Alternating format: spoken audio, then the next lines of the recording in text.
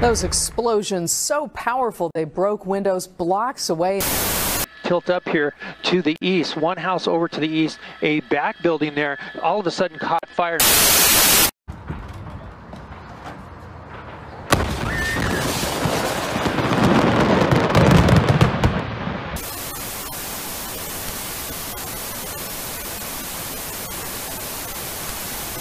And it kind of shook the floor and stuff, kind of like it was an earthquake, but it was loud. Either the wind has picked up and caused that fire to pick up again, or somehow another fire started. You can see the debris field. We're measuring that up to about 100 yards. It's like a football field. That's where that blast happened.